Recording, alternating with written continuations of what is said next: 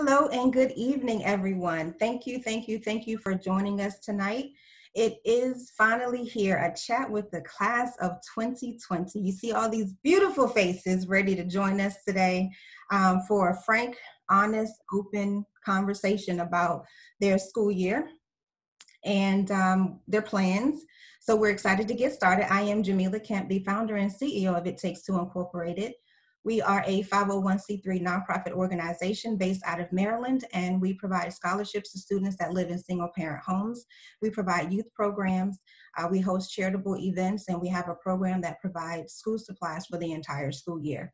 We are all about the youth. Our vision is creating tomorrow's leaders today, and one important thing that we must know about leaders is that they have to have a voice and not be afraid to. So this is an opportunity for our youth to share their voice and to lead this discussion tonight.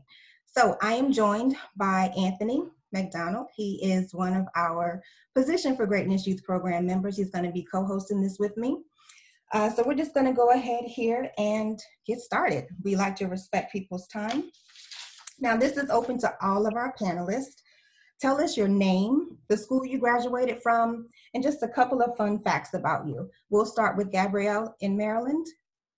Okay, so hi, my name is Gabrielle. I recently graduated from the Baltimore Polytechnic Institute in Baltimore, Maryland. And some fun facts about myself: I'm actually a photographer, and the university I'm going to is Drexel University. And before I was accepted, I was awarded second place in the national photography contest. Thank you. So that was really cool. I actually went to Ghana last year for a photographic capstone, and that was like really cool. And I want to go visit Africa again and stuff like that. So yeah, that's me. Excellent. Thank you very much. And Rashard? My name is Rashard Ray. I graduated from Friendship Collegiate High School in DC. 18 years old. I'm a student athlete. I do photography for my cousin sometimes. You know, he does music videos and stuff like that. I don't really travel a lot, but I've been around the country. And happy to be here. Wonderful, thank you. And Jayla out of Maryland. Hi, everybody. My name is Jayla Bobo. I graduated recently from Friendly High School in PG County, Maryland. Some fun facts about me: I actually won Homecoming Queen for the 2019-2020 school year. I was a student athlete all while on honor roll, so kudos to me. Yeah. All right, Bryson, you're up next. So my name is Bryson. I graduated from Chesapeake Math and IT Academy in Laurel, Maryland. I play basketball and baseball, and I'm going to North Carolina A&T in the fall to study biological engineering. And that's a full ride, right, sir? Yeah, I received a full ride scholarship to go there. Yeah, that's important. All right. All right, Matthew out of Maryland, you're up next. Hello, everyone. I'm Matthew Konahia. I graduated from Oxnard High School. I'm a student athlete. I hold the record for most goals scored in a season for lacrosse. I've been in music for 8 years, involved in music for 8 years. I do photography. I'm going to be attending Howard Community College for 1 year and then transfer to Drexel University for sound recording technology. Excellent, excellent. Thank you. Tamar out of Maryland. Hi, everybody. My name is Tamar Brackett, and I graduated from Bladensburg High School. I'm 18. What else? I was also homecoming queen for the 2020 school year. Well, 2019 school year. I also have a business and a YouTube channel, and that's it. Okay, that's a lot, girl. That's a lot. Thank you. Bria, you're up next. Hi, my name is Bria. I graduated from Dr. Henry A. Wise. I'm 18 years old. One fun fact about me is I was a dance teacher's assistant. I danced. I helped to teach. I helped to choreograph. I did a lot when I was the assistant. I'm going to PG going in, my major is art, and I'm going in to do 2 years, and then after my 2 years, I'm going to transfer. Excellent, thank you. Deja Lone, you're up next. Hi, I'm Deja Lone. I attend St. Catherine Drexel in New Orleans, Louisiana. I am the graduating valedictorian of the senior class. I am also a student athlete, and I intend on going to Southeastern Louisiana in the fall of 2020. Excellent, thank you. And Jayani out of Maryland, you're up next. Hi, my name is Jaemellah Livingston. I'm from PG County, Maryland, and I graduated from the Academy of Health Sciences in Largo, Maryland. With that program, I was able to graduate with my associate's degree, so I will be going into college as a freshman, but with basically junior credits. So I'll be able to graduate with my bachelor's degree in 2022, and I'll be attending Howard in the fall. Excellent, yes, thank you. Hey there, Justin, you're up next. All right, what's up, y'all? So I'm actually a graduating college student, recommended to, I guess, attend here from a friend. And yeah, so I graduated from the University of Pittsburgh this past spring with a degree in computer engineering, and 21 years old, and I guess recently started a new job a couple weeks ago. So, leave it at that. Thank you. Justin is one of our panelists, but hey, everybody is here, so why not allow them to share, right? So go ahead, Kelsey, you can go live and share that you just graduated as well. Hi everyone, my name is Kelsey. I just graduated from college from Duquesne University, also in Pittsburgh, with a major in environmental science and minors in biology, chemistry, and math. So I'm happy to be here. All right, I think we have everyone. Yes, yes, yes. Okay, so first up, first question. I know your senior year was not what you imagined at all, right? But how well or not did you adjust to distance learning? And what were some of your challenges? We'll go with Rashad first. Really, adjusting to distance learning was very helpful, and it gave a good alternative. We don't always have to be in school, even days like on snow days. It gives like alternatives to being backed up on work. I didn't really run into many problems. Only like people's parents and family in the background and stuff like that, and like background noise. But other than that, it went pretty smoothly. Okay, great. And Jayla, how was the senior year for you with the distance learning? Did you have any challenges? Did you find it easier at home? So I actually disagree. I feel as though distance learning I did not like distance learning at all. To me, I like to sit in the classroom and I like to learn. I like to see the teacher teaching. I like to take notes on and my distance learning, I only had 2 classes. So in high school, I left at 10 o'clock a.m. So it was just like I had 1 class. I probably had 3 classes a day. 3 classes a week, I'm sorry. So it was just a lot, and I really wasn't learning anything. They just assigned us the work. You did the work and you turned it in. So it wasn't really any learning going on. It was just you get assigned the work and you do it and you got your grade for it. Okay, understandable. Thank you. And Deja, how was it for you? Personally, for me, it was a bit challenging considering at my school, it's a pretty small school. So we're very hands-on with each other and we connect well with that, like within our class and with the teachers. And we always have that push and motivation in my school. So moving into like at home learning, it was tough because I didn't have that same push and motivation from my friends. So I had to, find out within myself. And it was a struggle, but I got it done. Excellent, that you did. Anyone else want to join in and answer that question? If so, just raise your hand and I'll call on you. Bria? The only main problem that I really had from distance learning is my math class, because math is just not my subject. And without me being there with my teacher, like she would be right next to me, helping me out. And I'm more of a hands-on visual learner instead of like watching it through a video and then trying to understand it for myself. So that was really the main problem that I had. Honestly, I felt as though, I mean, I passed that class with a C, but if I was in school, I would have had like an A or B. Okay. So that was mainly the only problem that I really had with distance learning, was that one class. Okay, thanks for that.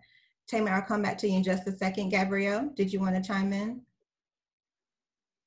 Yes, I did. So distance learning for me was kind of 50-50. It was already challenging for me because I was gone most of the year because I had surgery and I just returned.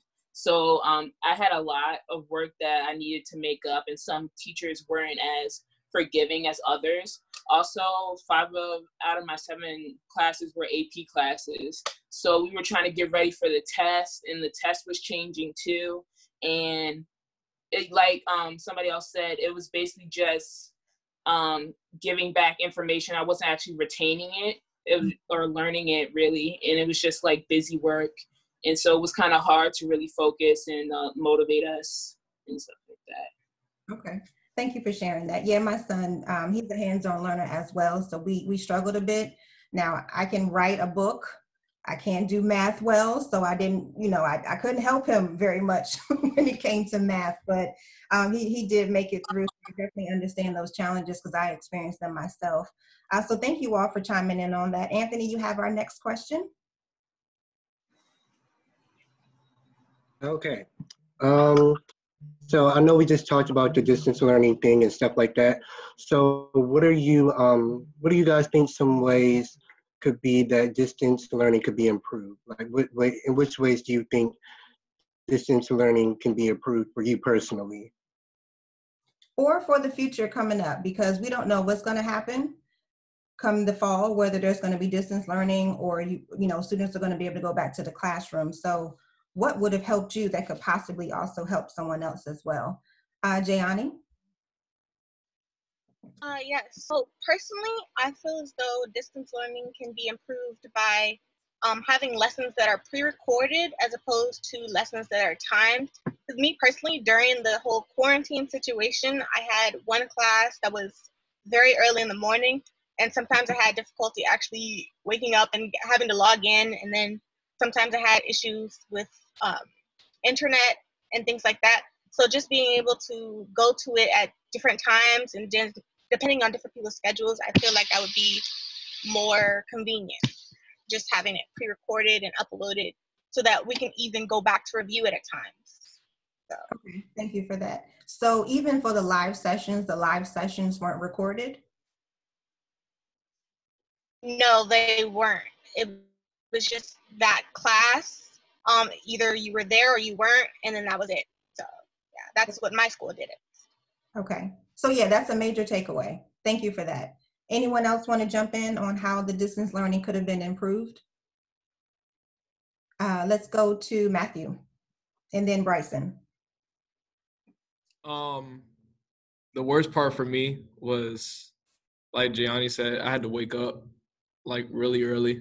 Like I had AP Calc and AP Physics at 7 in the morning.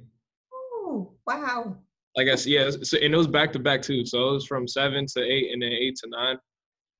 So I'm not even gonna lie, the first session I slept past it. I woke up at like 12 and I did not even go to class.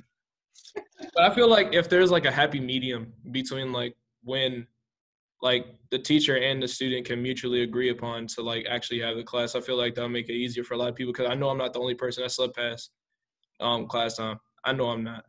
I don't care. I know I'm not.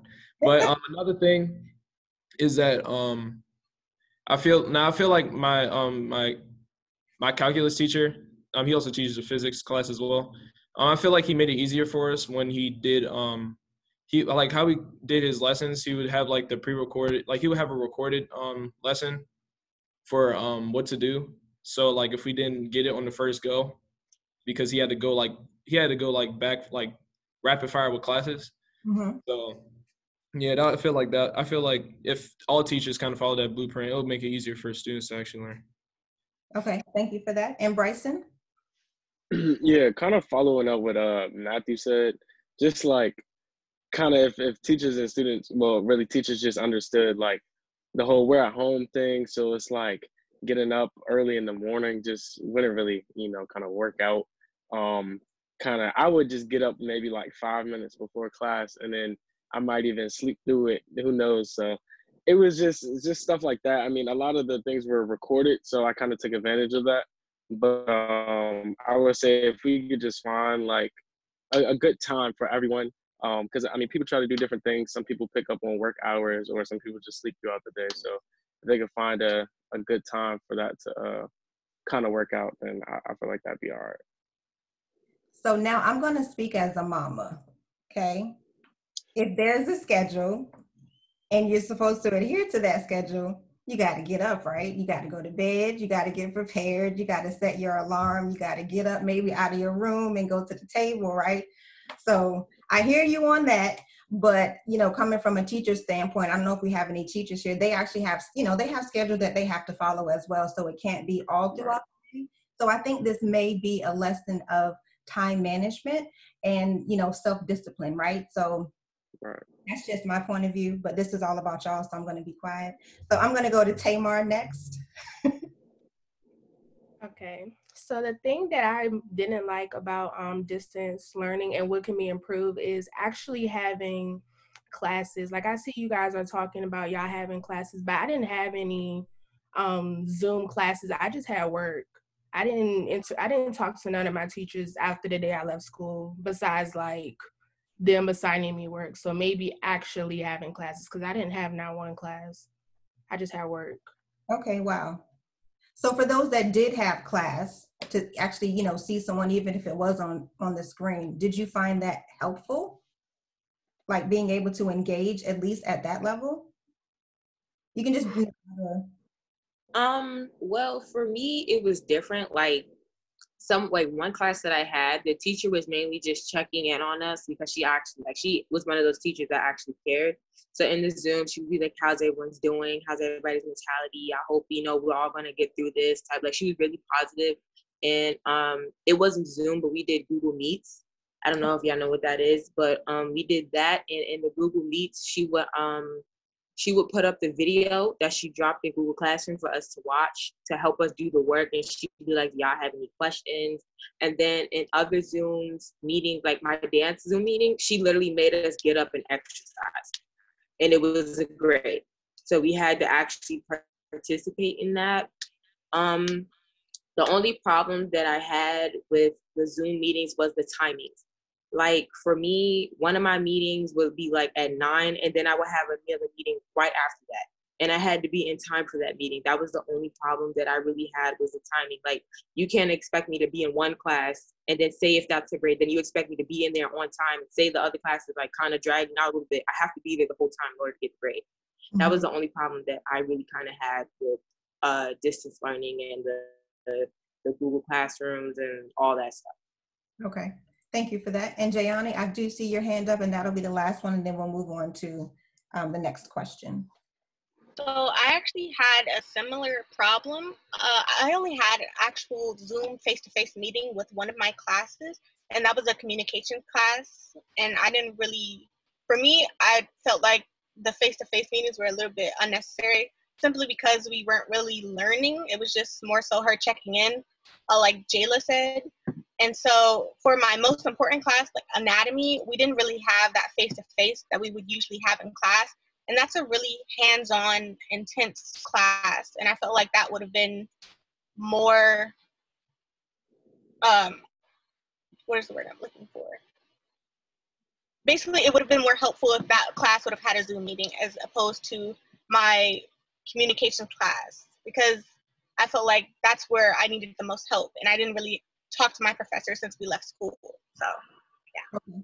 So what I hear everyone saying is those classes that require a more hands-on approach, there should have been an in-person meeting or some sort, or maybe a one-on-one with the teacher. Is that a fair statement? And everybody can nod, yes. Wave your hand. Okay, excellent. All right, yes. So next question. I want to talk about graduation now. I've seen a lot where some schools did some things and some school systems didn't do anything at all. So can you please share your ideas on how you would have liked for graduation to have been handled? And we will go to Dejalon. So it was a big topic in my class, of course. Our school is very big on tradition. So graduation, of course, is really huge. It's one of the biggest accomplishments in our senior class. So one of our best suggestions was to host it even at a park or a football field where it's open for the public and you can invite your family while social distancing at the same time. We also spoke at how like you can only have a certain number of students to come at a certain time, so where it won't be as filled or as packed, to where families can still social distance while still celebrating and congratulating their child and student. Thank you for that. Let's go to McCall. Am I pronouncing that correctly? Are you there? Hello? Oh, there we go. It's Hey Mikhail. there. It's Mikhail. Mikhail, sorry. What are your thoughts about graduation? I wrote mine down, but I said, like, just to sum it up, I said we could have still did, like, my school. I mean, I don't know how it would work. I go to a base, go to High Point. Well, I graduated from High Point, so it was like a lot, and I think we had one of the largest classes in PG County. So I think I seen some stuff on like social media where they sat outside and had chairs, split and like to still incorporate social distancing and stuff. But I seen they either split it up by like last name, so it'll be like different kind of sessions or something like that with the last names, and then they'll have like and they still got the diploma and stuff. So it's still a graduation, but it just wasn't everybody at one time. Right. Okay. If we could have did that, something like that. Okay. And you weren't here at the top of the call, but just tell us who you are. You already told us where you graduated from, but share with us a fun fact about you. What can I say? Oh, well, I'm Mikhail. I'm 18. I'm the only boy of like. Let me see. I got a lot of sisters, like 8 or 9 sisters from my mom and my dad. And I play basketball. I'm going to Virginia Union University in fall. Excellent. Excellent. All right. Anyone else want to hop in on this graduation conversation? Jayla? Yes. Okay, so I actually have a lot to say about graduation because I just feel as though for PG County, like I've seen a lot of other schools have actually had their diploma. I don't even have my diploma yet. I don't have anything. We don't know when our diplomas are coming. But I just feel as though as far as graduation, I had a surprise drive-by graduation celebration. So I feel as though if we all can meet up at our school or we can meet up at one location, everybody just drive by, see your teachers or see everybody just one last time, because March 13th was my last day of my senior year. I probably won't see those teachers ever again. So it's just like I feel as though we can have a small drive-by graduation, honk your horn, hey y'all, we graduated, we finally made it, and just something small and simple like that. It will just complete seal the deal that we can't have a graduation, but this is the best that we can do. You got your diploma, you graduated. Right. Okay. Thank you. And Rashard, what are your thoughts? Personally, I accepted that, we couldn't have an in-person graduation. So I like my graduation. I like the alternative. They put our diploma up, put a picture of us and our family, and just like give a little collage to, show the memories that we had. But, overall, I like the alternative for what they could have done. They did their best, they poured out their heart into it, and they gave effort. So, I'm happy with what they did. Mm-hmm. Okay, well, thank you. I personally would, and everything, so I'm fine, really. Okay, thank you very much. Anyone else? Last call for conversation about graduation. Bria? Well, one, my school didn't do anything. My parents did the same thing for me as they did for Jayla. They threw me a surprise drive-through graduation, which I was really emotional during it because, this is like a hard time that all of us are going through. Like, it's really unfair that we had to go through this. I haven't received my diploma either. I don't know if I'm going to be getting it. I do not know. But it would have been nice if my school would have came up with something. Because, literally, we came in to get our cap and gowns, and that's the last I've heard from them. Okay. So I really don't know if they're going. I mean, it really would have been nice. Like, I think his name was Matthew said. Like, I seen a lot of different states off of social media. Like, they were doing different things for their schools, and I'm like, dang, like my school couldn't think of anything. Mm-hmm. So that's my perspective on it. Honestly, like I've accepted it that I'm probably not going to get a graduation, but the fact that my parents threw me something made me feel a whole lot better. Yeah, I agree. And I'm sorry. I know that I can't do anything, and I know my sorry doesn't do anything, but I'm sorry that you all didn't get a chance to experience that. Okay. Yes, Bryson, and then we'll go on to the next question. So for me in the whole graduation situation, I really kind of like spent my last few weeks just trying to figure out different ways that we can kind of get it done. And especially since my school was really small, I felt like the communication between like parents, teachers, administration, and students was just like really lacking when it came to the whole graduation situation. Because at one point we didn't even know if we were going to be able to get our cap and gown. And then we wanted to know if we were going to be able to get our diplomas and everything. So like a lot of other parents, like my parents went all out and through this big surprise. Not it wasn't a surprise, but through this big drive-by graduation for me. So that kind of made me feel better about the whole situation. But for me, I was just wishing that the whole communication would be a lot better when it came to this situation when it came with the graduation. Okay. Thank you all for being very honest. I definitely appreciate that. Anthony, over to you. Okay. So I know we talked a little bit about how we felt in general about distance learning, but specifically, what were some positive takeaways from the experience of distance learning? Primarily positive. Go ahead, Tamar. Okay. My positive thing about distance learning is that I couldn't technically get half a day because I needed to because they wouldn't consider my business a like job. So I like that I was able to work on my business, which is what I actually want to do. I'm not interested in school whatsoever. So I was happy that after I was done my class, because I went to a late school, so I got out of school at 4:10, and then by the time you get home, it's like 5 o'clock, so it's so late, and I'm just tired. So I was happy that I was able to work on my business in my future while also learning. So that was a plus for me. Absolutely. I would say so as well. She was in the books and making money. Okay.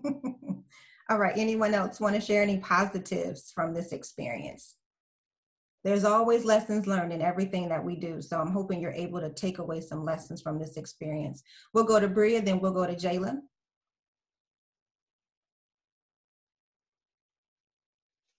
One thing for me that I definitely was able to take away was I was comfortable the whole time. Like I was at home in my own space in my room in comfortable clothing. I was able to work at my pace. Like that was definitely a win for me. Not being at school, like I have no problem with school, but sometimes I do not like being in that building.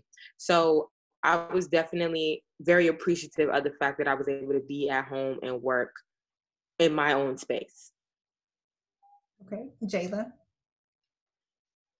Some positive things that I took away from distance learning is that, so my mom is an assistant principal in the county, so I knew a little bit what was going on. So for my mom, I wouldn't know most of the stuff that I did know. And also at first I couldn't adjust to it, but I'm just like, well, on the bright side, you have one class, Jayla. So you go to your one class, you have all this free time to do what? Learn something new, do something new. Like it was just a lot that you could possibly do that you couldn't do while you were in school actually. Like more hours work. I got so many more hours at work. I got a new job. So it's just like and that was a really positive outcome from that. Okay, thank you. And Matthew, did you have any positives in this experience?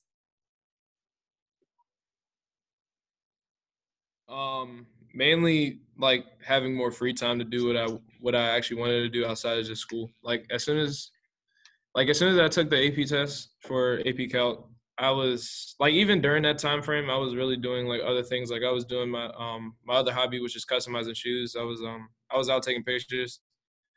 Like I was also doing like modeling stuff with my friends, even though, yes, we were still socially distancing. I wasn't trying to spread nothing. I still had time. Like, I felt like I actually had more time to do other things and still able to attain a great grade in my classes, and still actually do what I felt was a pretty good job on the AP test. So. Okay. Did you get your results back yet?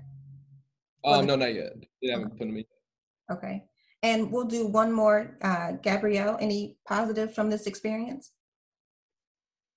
I would say I got closer with my mom. She's a pre-K teacher, so I was helping her with the distance learning, and because she didn't really know what was going on. Also, just like everybody said, the free time, I just got to decompress, because even being in the school building, like especially if you have like a hard time in high school, can just be very stressful. And the fact that you're like comfortable and in some instances you get to study and work at your own pace, it kind of gives you some freedom, and also kind of gives you like a glimpse of like what college is like, because you kind of schedule your own time and like trying to get your work done by a specific time. So that's what I liked about it. Excellent. Thank you. Thank you. All right. Next question. What advice would you give other students that may have to continue distance learning in the fall?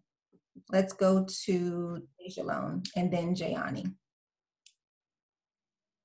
I would definitely tell anyone that has to go through this to just keep themselves motivated. Like, find your routine and stick to it, because that's definitely what's going to get you through it. You know, some days it's going to be harder than others to get up and actually do work, but it's all worth it in the end. So my one takeaway is just definitely stay motivated.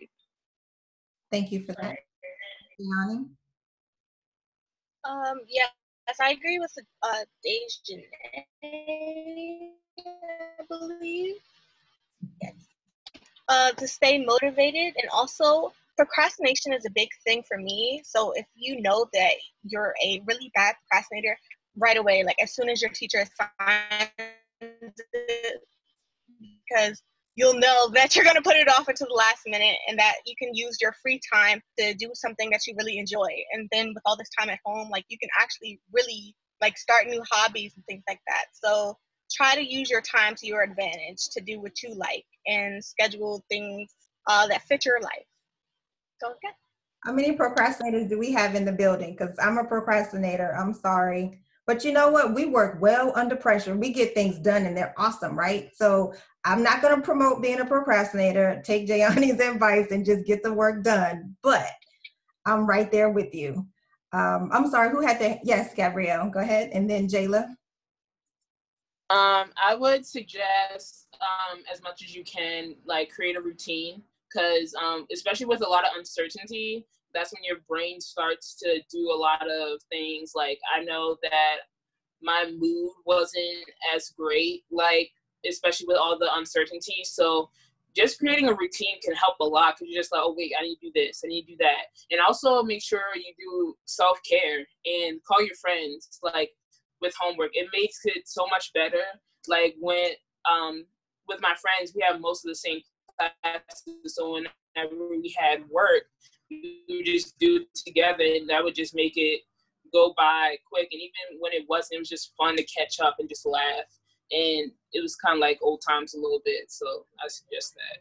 That's good. That's good. Rashard, I'm sorry, Jayla. Go ahead, Jayla, and then we'll go to Rashard, and then we'll hop on to our next question. So for me, the advice I would give people who have to continue distance learning is to just keep going. Like, I know I felt so defeated at points. I'm just like, I cannot believe my senior year ended like this. Still to this day, I still can't believe it, but I accepted it. But I know it's different because people have to go back to high school during this. So I know that it's going to be trying times if they do tell high schoolers that they do have to go back to distance learning next year. So all I just say is stay optimistic. Like, hard times don't last forever, and just stay positive and just always try to keep yourself motivated in some type of way, because like I said, bad times they might say, oh, well, you get to go back to regular school in January or something like that.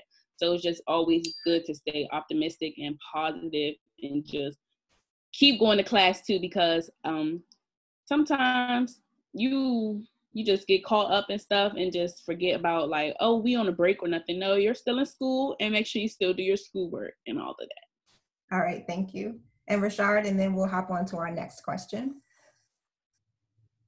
Some advice would be like, become cool like your administrators and teachers and people like that are higher up and make big decisions in your school. Because like personally for me, I had problems with one-on-ones with teachers. Now we struggling in certain subjects and stuff like that. And it would be the same situation for other kids, but they wouldn't speak up. So I found a way to talk to my administrators, and now they had after hours tutoring sessions on Zoom and stuff like that.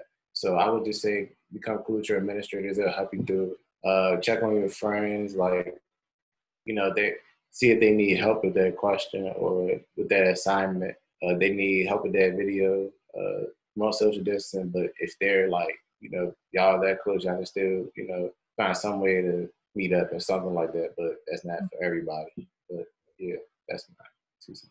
That's good. That's a good one. Getting close with your administrators. That's really good because they're there ultimately to help you the best way that they can. So if they don't know you're struggling, they can't necessarily help you. So thank you for that. Over there to you, Anthony, our next question. Okay. So in your opinion, what do you think the future of education would look like or could look like? Can you repeat that, please? Oh, I said, in your opinion, what do you think the future of education could look like or would look like? And let's go to Matthew for that question.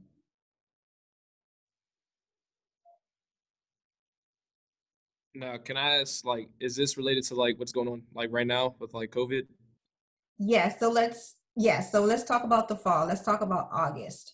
Or early September. What do you think education is going to look like? A lot of the leaders are trying to figure this out. But what are your thoughts? I have noticed that like there are some schools that are doing hybrid. They're doing hybrid education. So like for college mainly, I know they're doing where they would have students still come in on like room and board, and then they're going to have them leave like halfway through the year to go back home. I don't understand how that works, but they're doing it like that. Okay. High school. Now for high school, now these are schools that I know like within my area that I heard news from my other friends that they're going there. Now my school isn't like that. Okay. But for high school, I feel like distance learning, I feel like it's going to really affect like school. I mean, like not necessarily just school, but like athletics for a lot of people. Mm-hmm. Like a lot of seasons are probably going to be canceled again. I feel like education for high school is going to be is going to put a lot of stress on people, I know, because it's going to be something that they're not really that familiar with either, especially going into their senior year out of all years to do it. But I also feel like it's also going to be a positive in a way that they have more time to do like apps, like applications. They're going to have more time to do like other things that they enjoy. They might find new things about themselves they never had before. Like that's what I took from this entire experience in general. Like I got to connect with my family more. Like I was on calls like talking to people I haven't talked in like years. So yeah, it was an experience that I feel like it had its ups and downs. Yeah.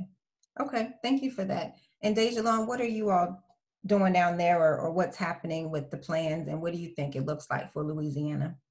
Well, I know a lot of the schools down here in Louisiana are going to reopen in the fall. I do know that like the campuses, like college campuses, they will be social distance, of course.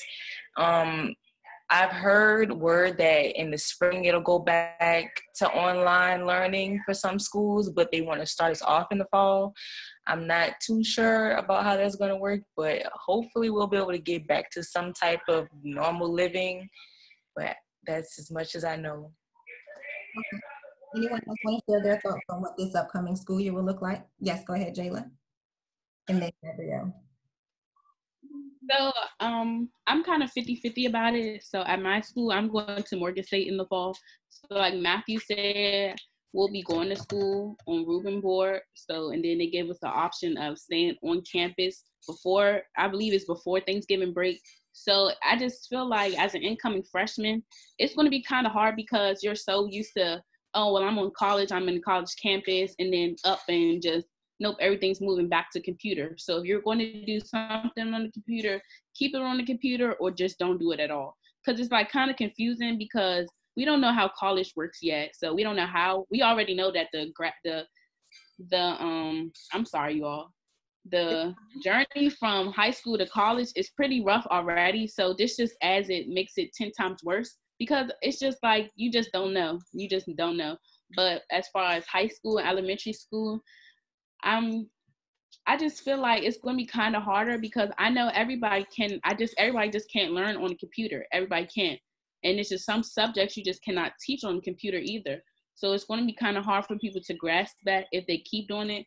But it's also a good thing because they're used to it. Like they had to do distance learning to end their school year out, so they already know what the protocols are going to be once school opens up in the fall. Okay, thank you for that. And Gabrielle, and then we'll move on to our next question. Bryson, I'm sorry, did you want to check in too? Yeah, I'll go after Gabrielle. Okay. Okay.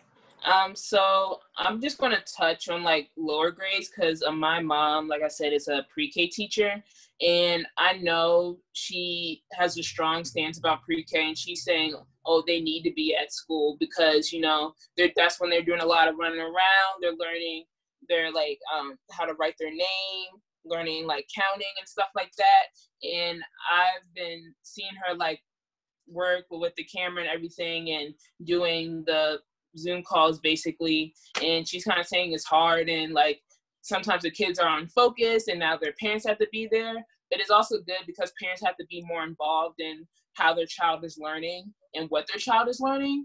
In regards to college, like most of y'all said, it's probably going to be hybrid learning. I'm kind of not confused, but I need kind of more clarity because I'm going to be an art major. I'm going to be a photography major. So that's a lot of stuff. I don't feel like it would be best to learn that mostly online, even though it's like Photoshop and stuff. But I like to see the teacher and like practice on subjects and stuff like that. So like after Thanksgiving, when we're probably not going to go back, it's kind of uncertain about how effective my education is going to be in the future. Okay, thank you for that. And I appreciate you talking to us about the lower grades because it's hard for them. They're supposed to touch and feel and explore and do this and do that. So it's definitely going to be a challenge for them. Okay, Bryson, go ahead and then we're going to hop on to our next question. Yeah, so I would just say, I guess the future of learning, like this provides maybe an alternative for some learning environments and situations, especially like colleges. So like people mentioning the hybrid thing. So I know like for A&T, they'll have like some students won't even step foot in the classroom. Like they'll be able to be out there in their dorm rooms, taking online classes and stuff like that. So I mean, for some people that's cool. It provides them an alternative. If they don't want to just have to get up and go to different classes throughout the day. And it did force a lot of teachers, like from conversations with my mother, because she's an assistant principal. So like it forced her and a lot of other teachers to become more technologically like sound and versed. So I don't know, I think it'll accelerate this whole technological wave that we're trying to go on. So I think it'll just make everything a lot more technologically focused and kind of force people to catch up really. Yeah, I definitely agree with you on that. Even getting prepared, even for the younger students as they go through, they're going to need that experience when they do get to college because some classes are online and we just have to learn how to kind of shift. That's been the mantra this season. So we're going to talk a little bit about entrepreneurship. And Tamar, I'm going to send it to you first, but is there anyone who is not going to college? And if not, what are your plans? Okay, so I am not going to college. And as I mentioned, I do have my own business. My plan is to just continue to run my business and expand and grow. I also have recently got into like social media management. So I am running one business account other than mine. So I've just been exploring different things that I can do that will help my business and grow my business as well as help other people's business. Because I'm like all about starting a business and like being your own boss because I think it's really important. Okay, excellent. Got a quick question for you on the social media management. Is that its own business as well outside of your boutique? Yes. So I didn't really make it a business yet. Just somebody asked me if I was interested in being their social media management manager. And I just was like, okay. I mean, we all know about social media. So it's like, it's not really that hard. And with certain people starting a different business, your business might not always be something that you're interested in. So you can sell hair and not be interested in hair just because that's something you want to invest in. But so you can have someone else run it, someone like me run it for you, and you'll still make a profit. Do y'all hear this businesswoman? Okay, well, you let me know once you have the official social media management business going so I can hire you as an independent contractor so that you can get your business affairs. And Ms. Valencia is the entrepreneurship queen. She is a serial entrepreneur. So yes, so you just let me know whenever you're ready. We can have that conversation. Okay, I would. Anyone else? Oh, quickly, shout out your business. What's your social media handles and how can people connect with you? Oh, everything is just Shop Tay Taylor. So shop and then TAYLOR. And I just sell bracelets and other accessories. And my website is Shop Tay Taylor, Facebook and Instagram. So okay. Do me a favor and put that in the chat so everybody could grab that. And everyone, please, please, please, please support her. I know, young men, you may have some girlfriends or moms or aunts or grandmas that you want to buy it for. So definitely let's support Tamar. Any other entrepreneurs? I know we have some photographers out there. You all looking to take that on to be an actual business? Gabrielle? Yes, so I am starting a business. I'm going to actually start several businesses. So one is going to be my photography brand. On Instagram, it's photography by Gab F. I'll put it down in the comments. But I'm also planning on in the future creating a media company, or like a media-like company called Black Girl Media. And so it's going to mostly focus on kind of showcasing Black women's art, whether it be film, photography, art. You can buy commissions. I want to partner with other Black businesses and everything. And so if somebody wants to wants to kind of like learn how to love themselves more, care packages that we can sell to you, or it could be like a monthly subscription to kind of help you promote yourself, and so you can know your inner beauty and your inner kind of just like wealth and everything. So I've just been mostly fascinated and like interested in promoting Black women, because I see a lot of my friends and even myself and my mom and grandma like go through a lot of stuff, and I don't want to see as many Black women kind of rattle themselves or go through a lot that we don't really need to go through, because a lot of people don't really think about us as much. Okay. Excellent. Well, when you launch, please let me know as well, and I'll be happy to support you. So thank you all. Okay. Excellent, excellent. All right. So I'm sorry, was there someone else who wanted to share if they're not going to college and what your plans are? Okay. All right, and Anthony, we're going to go ahead and shoot it over to you.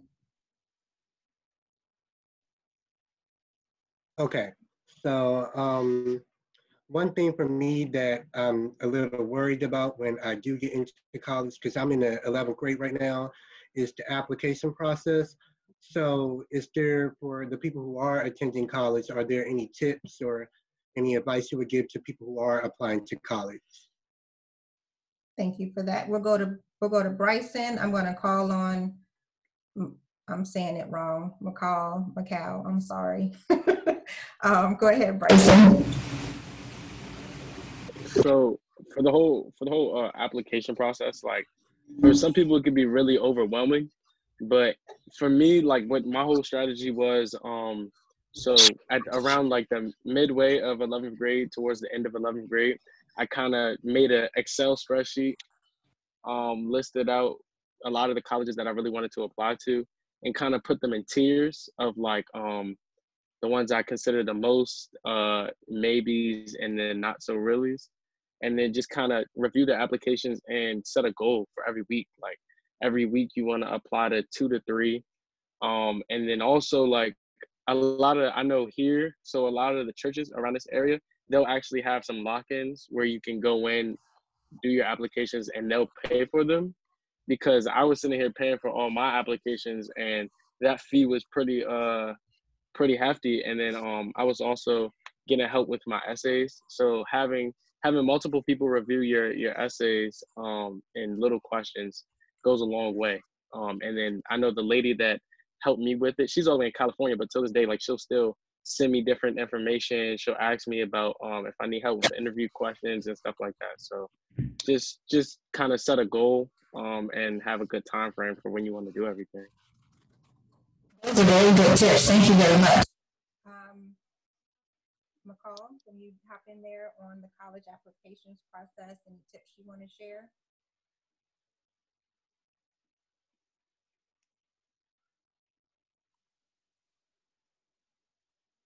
Hello? Did your volume go down, Jaemellah? We can't hear you. Okay, go ahead. We can hear you.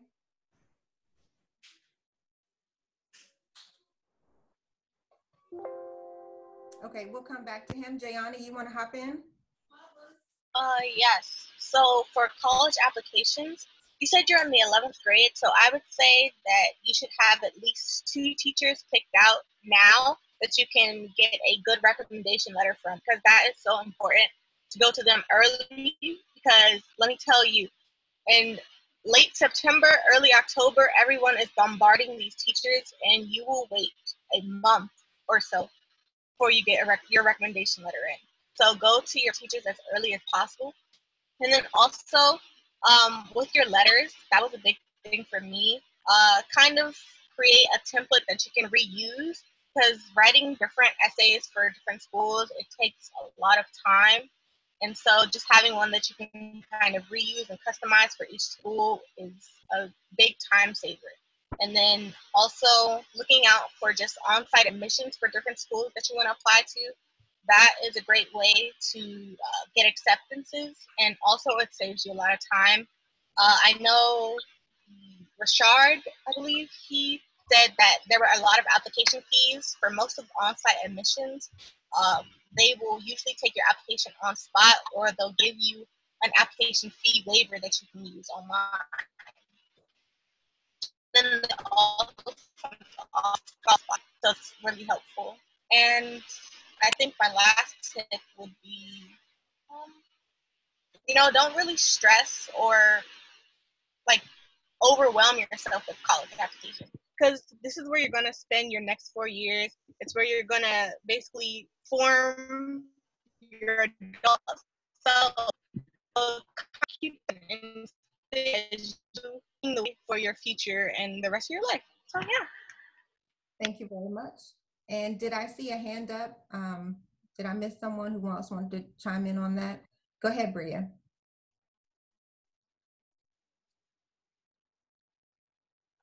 One tip that I would say when it comes to college applications is not to do it by yourself. I say that because when I was filling mine out, I kept having to go to my mom a lot because some of the questions I wasn't sure what the meaning was. So I definitely recommend not to fill it out by yourself, like have a teacher or a parent or someone that's been through this before to help you out. That's definitely one thing that I wish I had someone to tell me, because like I said, like a lot of those questions and a lot of the things that they were asking for, this was my first time doing. So I honestly didn't know. So that's just one thing that I would give to someone as advice. Okay, wonderful. Thank you. And Jayla, and then we'll go on to our next question. So for the college application process, I know for myself that during my high school career, I really didn't get the up top grades, if that makes sense. Like my grades were not the best.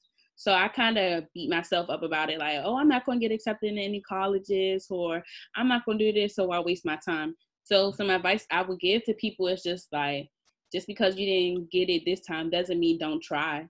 Like I tried and I got accepted into like, I want to say 15, 16 schools. And I didn't expect that when I got to my senior. I'm like, oh my gosh, in my senior year, I want to go to college, but nobody's going to accept me. So it's just like, I just say, try your hardest. Don't ever just settle less just because you think that you can't do it. Because I know some people out there who probably had the same grades as me. It's just thinking, oh, well, my grade's not good, so why try? I still say, just try. Like, at least try. The worst they could say is no.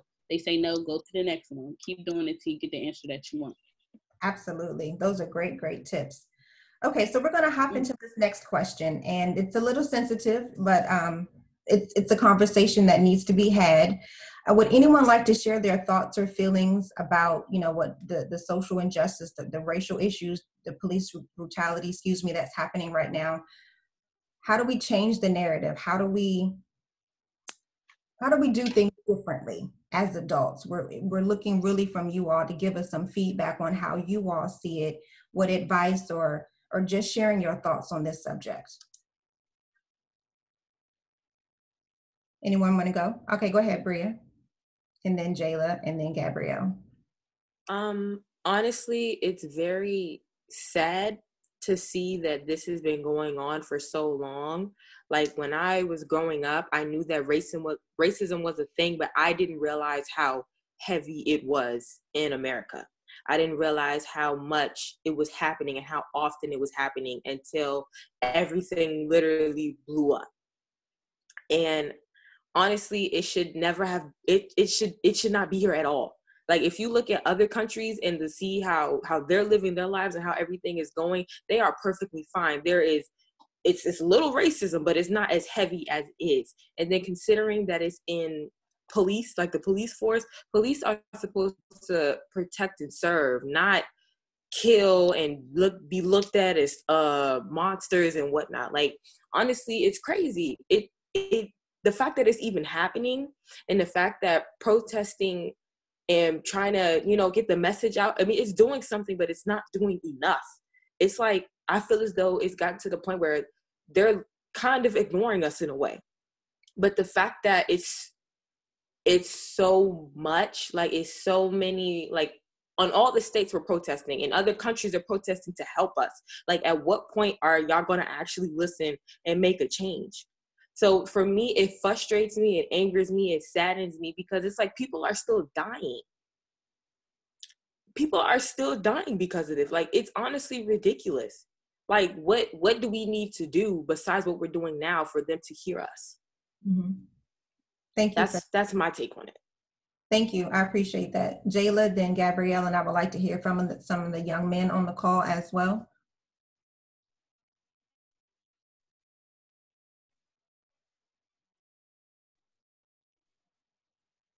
Are you there, Jayla? So I take it as for a long, long time. It's just my parents have to experience that, and why now 18 have kids and they have to grow up.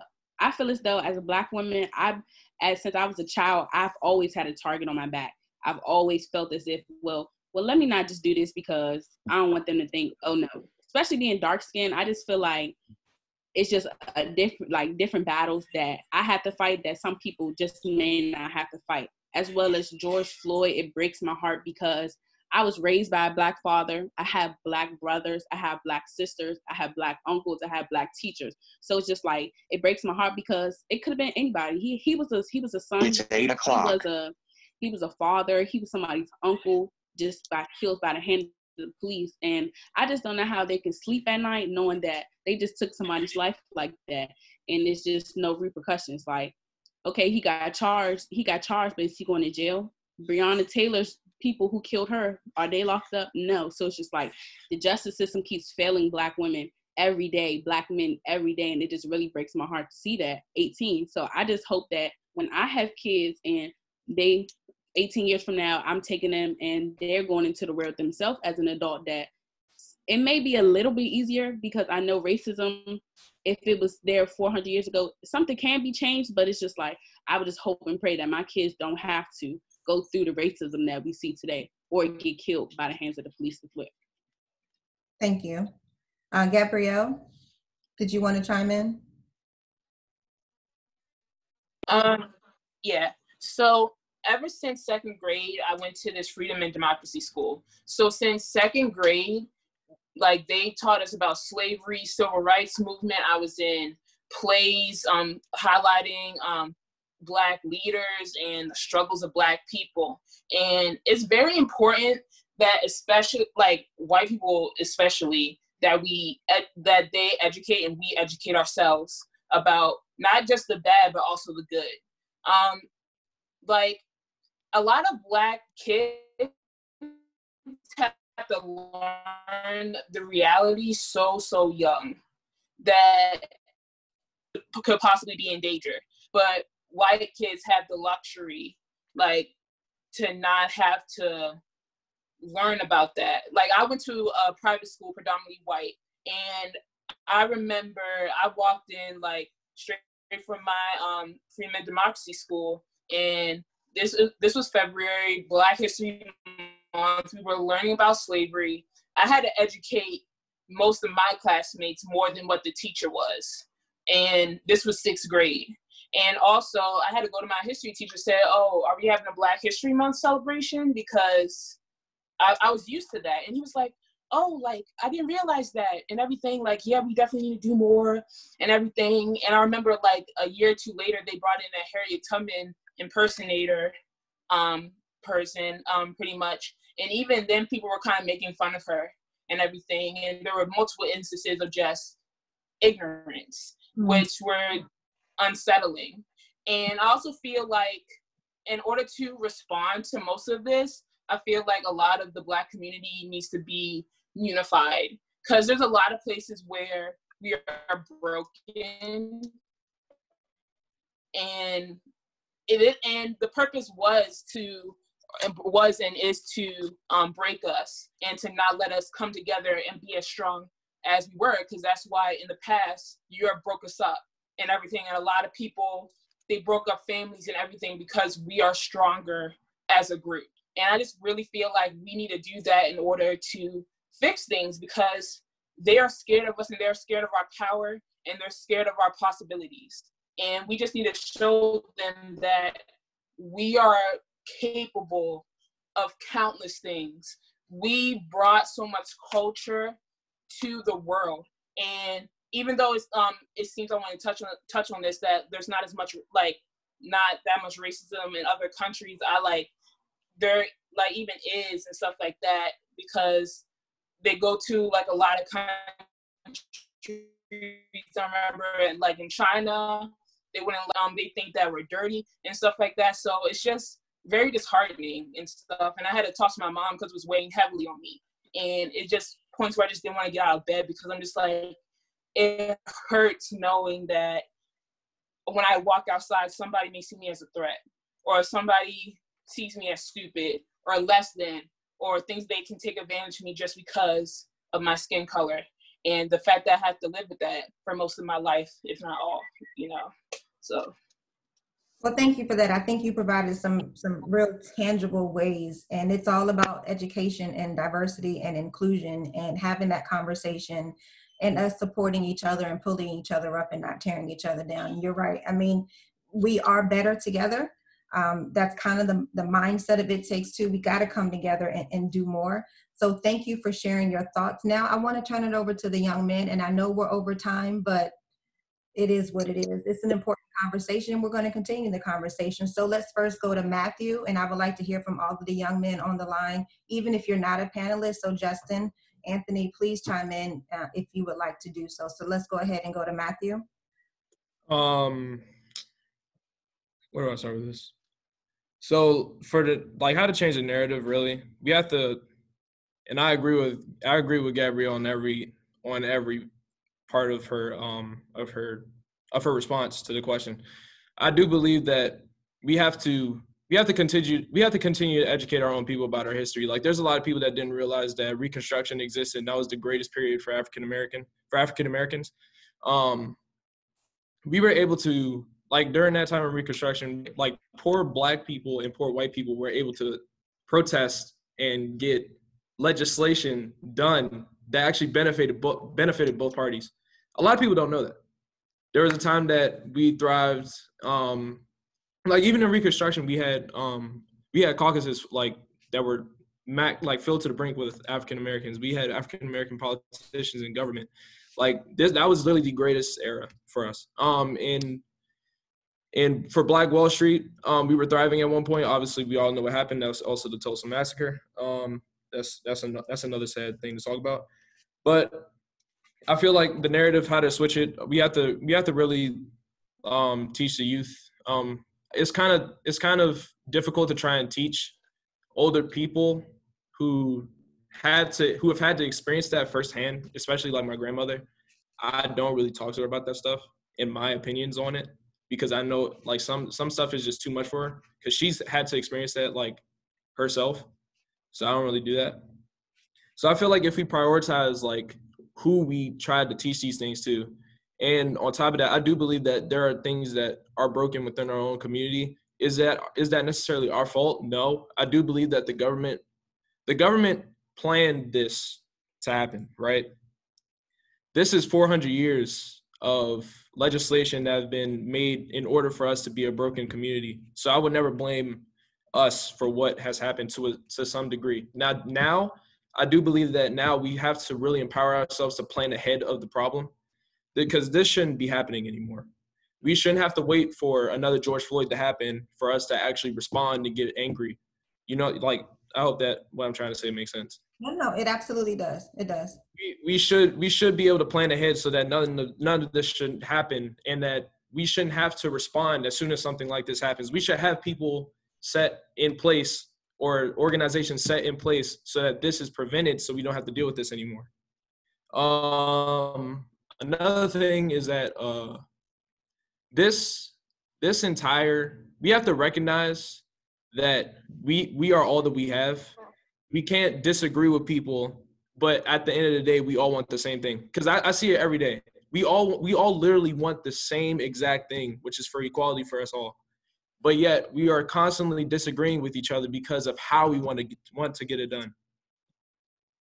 So if we can't even fix our own community, then what do we have in order to fight back against them? Nothing. We actually have nothing. So yeah, that's my point. Thank you. I'm just soaking it all in.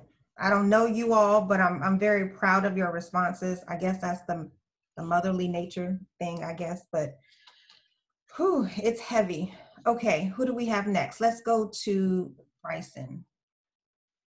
So for me, this whole situation, I feel like it's just disrespectful and kind of the Black community. Like Matthew was saying, like, why do we have to wait for another case of this to happen? Why do we have to wait for like another Trayvon Martin or like another Mike Brown situation or another George Floyd situation to happen for us to, come up and raise some type of awareness? So I just feel like at this point it's really repetitive, and it's just disrespectful that nobody really raises an eye to these things. They kind of just sweep it under the rug and just call it a day, and just accept it for what it is, which is wrong. And I know, like Gabrielle said, like, I think we should just really, really educate at a much younger age. Like, they're gonna have to find out someday. So it's the sad truth, but you got to figure that out. You got to learn that. Like, my first experience was like the whole Trayvon Martin situation. I was in 4th grade, and it was a young he was young, and that was like the big thing. So like when I was talking to my parents and everything, and that's when they kind of like sat me down. It was like, yo, like, this is real life. Like, this is what happens. This is what you're gonna hopefully you don't, like, this doesn't happen to you, but things like this are gonna happen. You're gonna go through these different experiences in life. So this is what you do. This is how you deal with it. So when I kind of heard how they felt on that and how my father was talking to me as a Black man, like, yeah, that raised my awareness a lot. And for me, he was always telling me like, you're gonna stand out. Cause I mean, like I'm 6'3", 6'4", 215 pounds, like just walking around. And he's like, yo, like the way you present yourself, people already have these thoughts about you. They're already thinking something before you, like this whole unconscious bias like they have. So just, present yourself accordingly, and don't do anything to give in to what they want. Like don't fit this role, this stereotype. Like be better than that, be the best that you can be. So just kind of doing that, I say so. Yeah. Thank you. I appreciate that. And, we have to have the conversation with you all. It's not an easy conversation. It's not a comfortable conversation. It's definitely a conversation that I have with my son all the time. And he's getting ready to start driving and I'm already fearful, and I've talked to him about, how to make it home. But sadly, following the rules doesn't always mean they get to make it home, so it's definitely something that we have to deal with as parents. And I know you all are having to keep your head on the swivel as well and be extra careful in what you do. So thank you for your responses. Next up, we have Rashard, and then we'll go to McCall. And then Linda and Valencia, I would like for you guys to chime in on this conversation as well. Go ahead, Rashard. Me personally, I feel like racism and, these police brutality, they've always been around, right? And they become more of a bigger issue due to social media and evolution of technology. Now it's being recorded and everything. It's becoming more of an issue. And also, I feel like times are, evolving, whereas, back in like the 1960s, with the civil rights movement, no disrespect, but like, they were at peace with the actions that were taken. But also, they didn't see it for what it was. They'll give them something, but they didn't give them the ultimate goal. They accepted the little bond that they gave them. Like now, they passing reform bills and all of that, but they're adding on more justice needs to be addressed. So they're not just satisfied with the reform bills and the Black Lives Matter, street signs, and all of that. They actually want action. They want immediate action. And, I feel like, we all should, like as a people, we should all just, work on bettering ourselves, not by per se always the educational system, but educating ourselves a different way too. Like, going to learn all that other stuff. Everything isn't in the textbook. Some stuff may be on YouTube.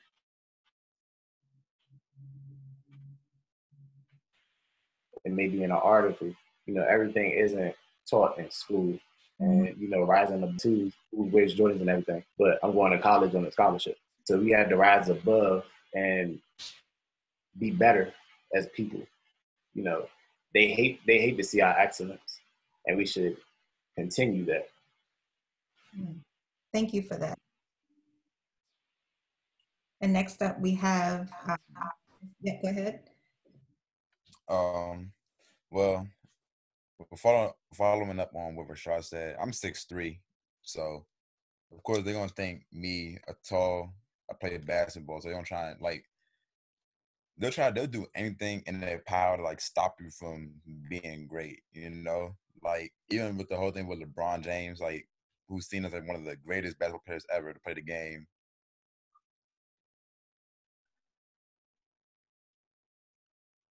Oh, sounds like we lost you.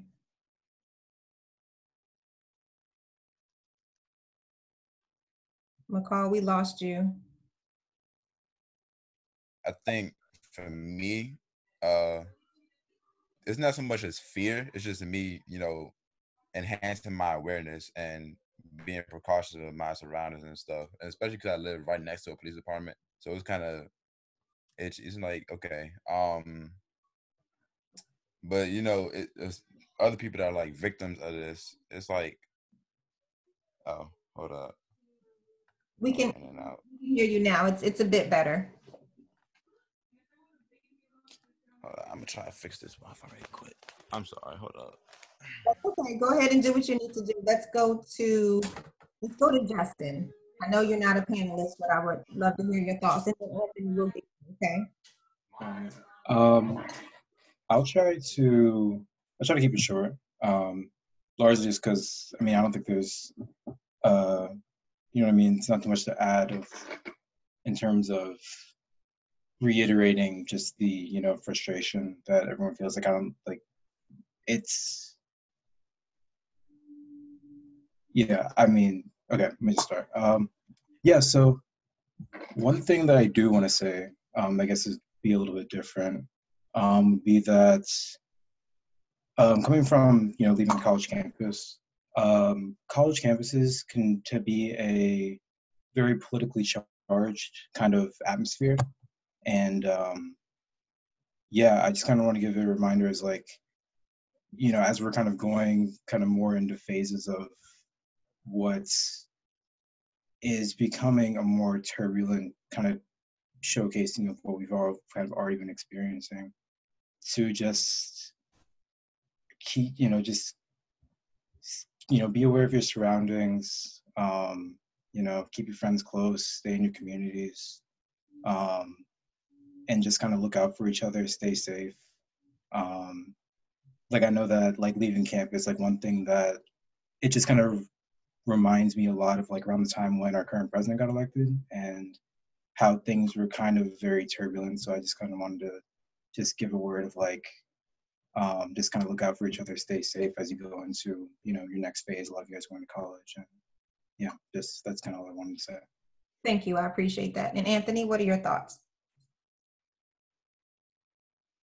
Okay, so when I was about probably like 4, I don't want to get sappy or anything, but when I was really young, unfortunately, my dad passed away. So as I was growing up, I was raised by primarily females. So that I wasn't really, you know, interested in sports or anything like that growing up and stuff like that. So now now that I'm a bit older, I currently attend Charles Herbert Flowers High School. And as you may know, that school is predominantly African American.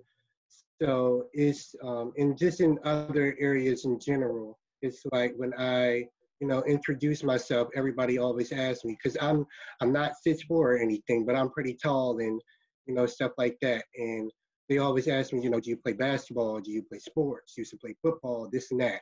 So, and then I have to tell them, you know, I'm not really interested in sports and stuff like that. And then they're like, oh, well, you should do that. What are you going to do if you don't have sports? Like, what are you going to do with your life? All you could do is sports. You know, I've heard that all before. So, and these are from other African Americans. So, and people don't really want to hear this, especially, you know, the Black community. And I will continue to and forever uplift my community. But we have to start by taking those stereotypes off of us before we tell somebody else to take those stereotypes off of us. So it's like, and even with, you know, even with the sexuality, it's not just Black men, of course, but they treat Black gay men differently than they treat regular Black men. And we have to stop that. And you know, like what was said, we have to become unified before we try and pull this down at all. You know, we can't be separated to get this done, you know. And just with that, you know, the president, I know that's not really the greatest thing to talk about. Just, it's really sad to me that our president, when you have that role in leadership, you carry it the way you do. He's done such childish things. It's just disappointing. And it hurts me more that even, you know, almost all of you guys, you know, I haven't heard, and not all of you guys talk that much, but I'm sure you guys, you know, all of you seem like you would make amazing leaders. And it saddens me to know that I can find, because, you know, I've never met any of you guys before, but I could find amazing leaders in 0.5 seconds in one day than than our president now, who's been here for, you know, this is his 4th year now. So, I mean, I'm just saying, you know, I don't listen to any of that negativity and stuff, and it hurts me even more because, you know, people feed off of the president. You know, that's basically, you know, how it works. It's a democracy, so, you know, people are going to feed off what the president says. So now that Trump's in leadership, people who are primarily Caucasian, of course, they're going to, since Trump is, you know, he's it's not, he doesn't have the best character. Or physically or publicly shows his racism. White people think they can too. So I'm saying, just don't allow that at all. You have to well, you shouldn't have to at all, but let them know what's right and what's wrong.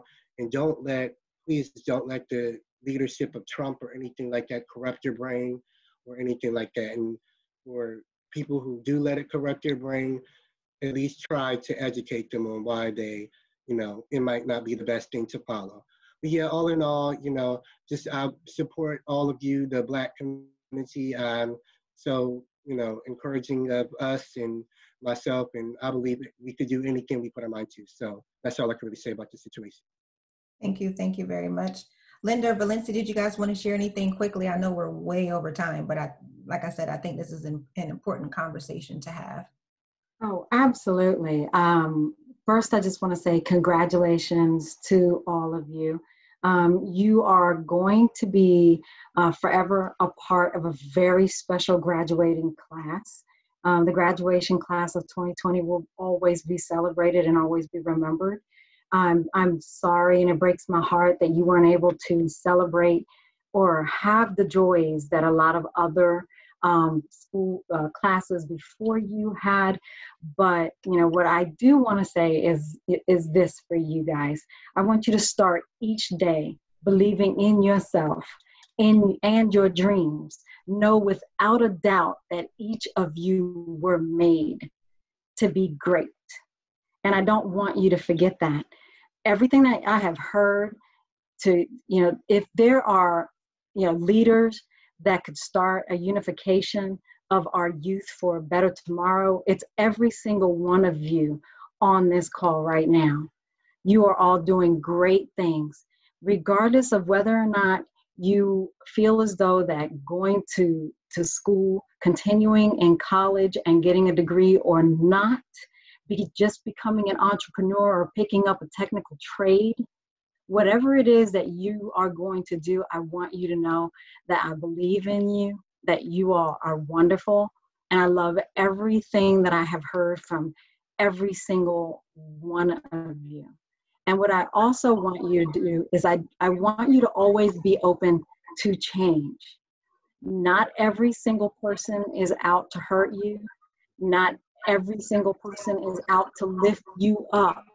But as long as you believe in you, nobody will ever stop you. Regardless, you're all beautiful in your own ways. And just remember one thing, nobody can bring you down. Always stay above everyone else. I agree with every one of you that said that we should all remain educated. We should educate ourselves. We should know where we come from. We should know where we're going. And if there's anything that we can ever do to support you, please reach out and let us know. Thank you very much. Valencia? I want to piggyback off of what Linda said. You all are amazing, a bunch of amazing leaders.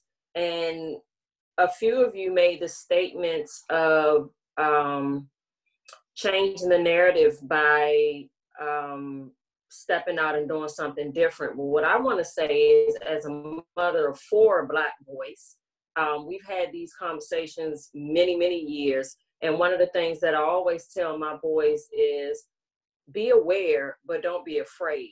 You can't go out and be fearful and change the narrative in that way. Because if you go out in fear, then you're looking at everybody as somebody that's trying to harm you. And that's not the case. Just as Linda just said, always be open to change, because all officers aren't bad. And I'm hearing lately that a lot of people are saying, I don't want to hear that all officers aren't bad. All Black men aren't bad either. But you can't be open to one and not the other. Just like all Black boys aren't bad, all officers aren't bad. Some of them are out to help. And we have to be open to that. But I want you all to continue to be leaders, because you are the ones that can make the change. If you come together and get your core groups together and be come up with plans and lead in that manner, we can see some change for our future. We're looking for y'all to help. Like, we're trying to help y'all help us at this point. And the things that I've heard today is just, I'm just in awe by all of you all. Y'all are amazing. Please don't ever forget that.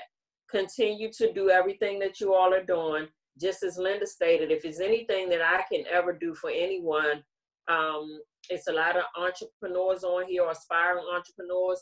If I can help anybody in any way, by all means, please reach out to me. Jaemellah has all of my information. And again, I wish you all well in all your future endeavors. And I pray that things get a little easier for you with everything that's going on. It's not going to last forever. Right. Thank you for that. All right, Anthony, we have 2 more questions and then we're going to wrap up this conversation. We came to learn and you all are teaching tonight. So thank you.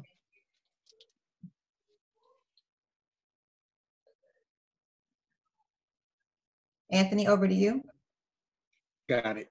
Okay, so is there anyone or anybody you know that you would like to thank or shout out? And this is for anyone. Go ahead, Jayla. Hello, can you all hear me? Yes, ma'am. Okay, so I would first like to shout out to my mom and my dad, because I know they've put up with a lot, and I know they're so glad that I'm done with the first part of my education, because like I said, we've been through it all.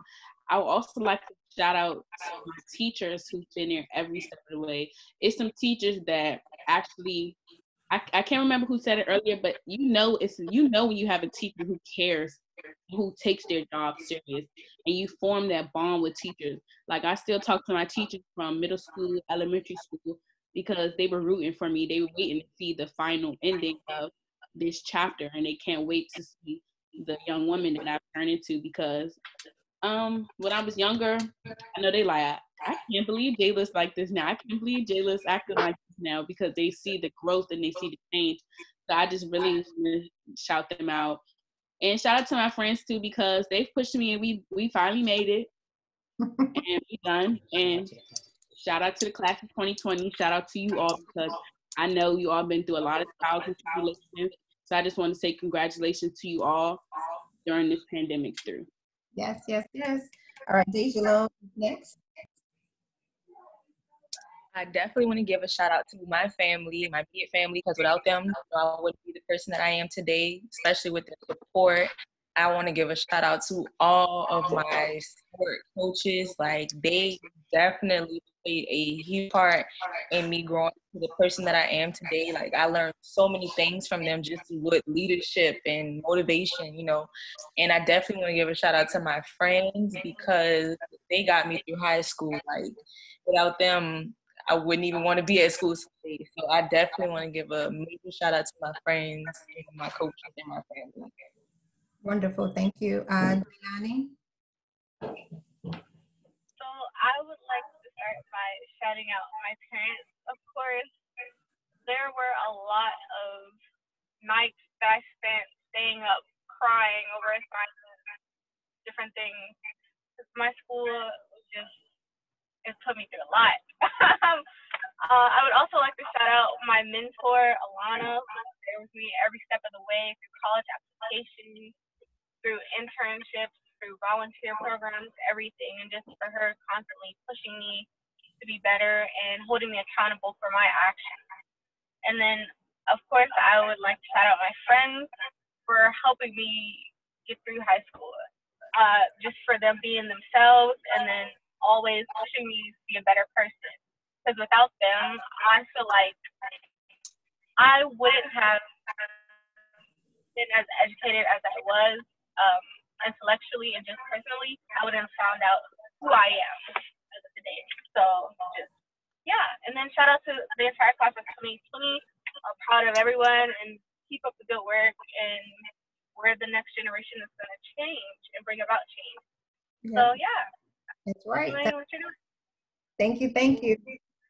McCall, you want to go? You want to chime in and shout somebody out? I know your mom is listening. Oh, wait, can you hear me now? I can. Yep. Okay, I changed to my phone, so it should be able to work now. Okay. Well, since my mom is in the vicinity, I was gonna thank my mom, especially because, well, I can't say she did it by herself, but she's put in like about 80% of the work. But yeah, special shout out to my mom, my dad, um, all the male role models and figures I had in my life throughout high school. Some of my mentors from the church, my coaches for basketball, especially my TV teacher who taught me, who's actually helping me with my major in school, which is communications. And he's helped me, get to that level of where I can be, elite as a freshman against the seniors and the juniors in college. Shout out my grandparents. They've been teaching me a bunch of stuff about school, especially since they're college oriented. So they know everything about college and how to get through college, to stay focused and all that stuff. And yeah, 2020, even though we didn't go out as we wanted to, but we still did it. So shout out 2020. And yeah, that's it from me. All right, wonderful. Thank you. Thank you. Who's next? Bria? And everyone will get to answer this question because we're wrapping up here. So go ahead, Bria. Who you want to shout out? I definitely want to shout out my whole entire village because I really realized how many people really had my best interest. A lot of people had I had their support, and I really genuinely appreciate that. Definitely want to shout out both my parents because high school and school in general has just been a journey. Like, we have been through the ringer completely. So I definitely want to shout them out. I want to shout out all of my friends, my small friend group, because I literally came in with the same people at the beginning and I left with them. So I'm genuinely thankful to have the friends that I have. I'm thankful for those teachers that cared about me, that actually had my best interest at heart, because if you notice, a lot of teachers don't really care. So I'm definitely thankful to have that experience and to have gone through that. So those are the people that I'd like to shout out. Okay, thank you. Gabrielle? Okay, so I would like to first shout out my mom and my grandma. Like everybody said, they've been my rock. Like, even if I push them away, they push right back, and they're just like, oh yeah, we're not leaving you. And they definitely, even though I didn't want to hear it, they're just like, oh yeah, this too shall pass with everything that I do, and everything. So I just want to shout them out because they're some of my biggest supporters. I want to shout out my dad. I want to shout out my guidance counselor, because not like guidance counselors are really there for you, but she was there for me. Like, I even had her number, text, like every time I was going through something, I would text her. Yeah, and I want to shout out my friend group because, like, even though we've been through some times, they've stuck by me and everything. And yeah, shout out to the class of 2020 because yeah, it was definitely a rough ride. So it's really good that we made it through, and I know we can make it through a lot of things. This just shows our strength and our resilience. Absolutely. Rashard, yeah. What do you want to shout out? I want to shout out my mother and, my whole village, especially my mother, because, she was always screaming at me about my work and all that, even though I'm a personal fan of, getting everything done before you get home. But, just constantly checking up my father, always checking up on my grades and stuff like that. My coach played a big role in, keeping me motivated, keeping me on my toes. Everybody who supported me, I loved it even more. People who doubted me because, you got to outwork that 99% to be that 1%. So just keeping that in the back of my mind and achieving my goal. I just want to thank everybody and shout out to the class of 2020. We did it. We all had our different roads, our different paths, different trials and tribulations, but we all, achieved our end goal. Yeah, that's it. Thank you. Tamar? I want to shout out my mom because, she's a single parent and I have no siblings. So it's just me and her, and she raised me by herself, but also with my village, all my aunties. I only have two blood aunties, but I got a lot of of the aunties that always is there for me, always check up on me and make sure that I'm good. So I just want to thank them, and especially my mom, because when this distant learning started, I just thought this was my time to live my best life. I was just not doing anything on this distance learning stuff. So I just want to say shout out to her and everybody else who's like ever shown any support to me. And then one more thing I wanted to say was just like, most of us on here should be like 18. So I just want to make sure that y'all vote and stuff so we can actually have change. So if y'all complaining about Donald Trump and like all the other things that's going on, we have to make sure we vote, because this is like our first year. Well, this is my first year that I can vote. And if you ain't vote recently, then you could vote in November. But yeah, that's it. Thank you, Tamar. Dejalone, who would you like to shout out? I did my shout out already. I gave a shout out to my mom. You did. And with the circle. I mean, here. Matthew. Shout out to the family for holding it down for me. Shout out to mom and dad for letting me pursue this dream of mine, which is pretty much being a sound engineer and music producer. Because usually a lot of people they like sticking to traditional jobs and they don't really allow like a lot of creative minds to like actually be creative within their own like field. So shout out to them for letting me do that. So yeah, that's pretty much it. All right, thank you, Bryson. So I would like to shout out really all of my family members, all of my church members, just everyone who's really supported me throughout the journey, giving me words of encouragement, even in times like sometimes like I was just going through some things and they'll just give me some words of encouragement. They'll do some things for me here and there. But here recently, like a really, really, really special shout out to my mother over this last school year, just being persistent when it came to the whole college process. Like it's days where, because I play basketball as well, so like it's days where I just wanted to come home from work or from basketball practice and just not really do anything, like just go in my room, lock up in my room until the next day. So just for her being persistent and having my best interest at heart, I would say that's my special shout out. Wonderful, thank you. All right, did I get everybody? Did I miss anyone? Last call for shout outs. Okay, we are so over time, y'all, but this was a good conversation. Thank you so much for hanging in there with me. I appreciate you being candid and honest and open and respectful. You all are very articulate in your feelings, and this is being recorded, and like I said, we'll follow up with everybody on how we communicate this information and make sure it gets shared out to the masses. So thank you all so much. I wish you well on your next journey, whatever that may be. I follow most of your parents on social media, so I'm sure I'm going to see you in some form or fashion, right? So, and they have my contact information. We're all about young people here. So if we can help you, please let me know. If not, our community partners are here to help you as well. Continue the journey. You all did it. It wasn't easy, but you made it to the next chapter. So you should be very proud of yourselves. So thank you all for joining us again tonight. Let's give each other a round of applause. And you guys have a great night and be safe. And once we're able to get back outside, maybe we can bring you guys all together and we can meet in person. You just never know if you guys are still looking. So once again, thank you so very much. And keep your heads held high. Thank you for the opportunity. Bye. Bye. Please be safe. Wait. Go. Okay. I think I got the picture. All right. Thank you. I look rough. Hit control, command shift.